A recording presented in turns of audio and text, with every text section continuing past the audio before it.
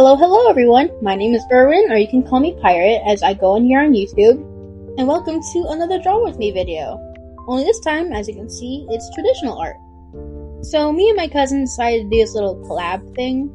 I think we've been trying to do this for like a while and we never really figured out how to do it. However, we finally figured it out and here we are. So, the basics of this collab is that I sent a color palette to my cousin, and my cousin sent a color palette to me. And then whatever colors were in that palette, we had to use in our drawing. We both sent each other 2 color palettes to choose from. The 2 different color palettes my cousin sent me was one had like a lot of different shades of oranges, but then the other color palette had a lot of blacks, and then it had like some red, purple, and light blue. Which, if you can't tell already, that's the one I went with. And then the ones I sent my cousin were a lot of light pastel colors. There was a lot of light pinks, blues, and yellows. There were also some pastel purples in there. When I saw the color palette that I sent my cousin, I really thought like sunsets. However, I know Pebbles isn't going to think the same way I do, so I'm not 100% sure what he's going to come up with. At the time of recording this, we literally just made the collab together, so I highly doubt his drawing's done yet. But the reason why I did mine like automatically is because knowing me, I'm going to procrastinate on it, and then most likely never do it because I'm going to be like, oh, I'll do it later, and then I never do. Although I will add, picking out colors for this drawing was kind of difficult, mostly because I'm used to working in digital art, so when I do it that way, I can just color pick each color. But as you know, with traditional, you cannot use the color picking tool, so it was really hard to match colors to the actual color palette that I was sent. But other than the color picking part, it was really fun to do this. Now, as I said before, I still don't know what my cousin drawn for his part, but for my part, I wanted to draw like a demon character. Originally, the character was going to have horns.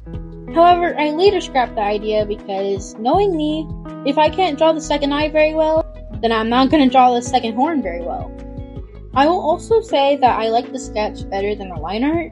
I struggle really bad with getting the proper lines that I want. It's probably because I work really fast and I'm supposed to go slow when it comes to drawing line art. My colors with my markers also come out a little streaky because I work, again, fast.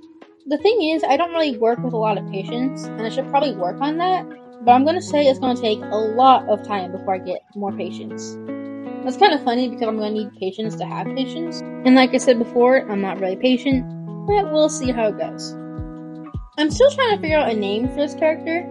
If you can't see on the left side of the page, I always put a small information about each character that I draw, so if you can see it, the character on my last page that I drew, there is small information about him, like his name's Oliver, his sexuality and pronouns, stuff like that.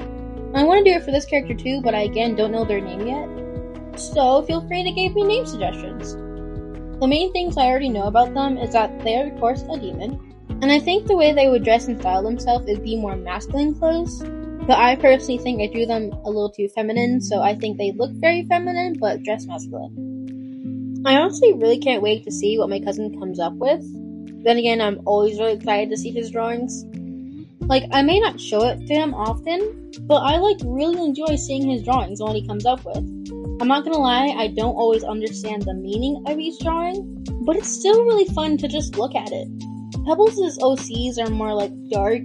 Like, for example, a lot of them have missing limbs or were abused. And then you have my OCs who have happier endings. Besides Pirate having scars on her body from her being a pirate, that's about the only trauma she has.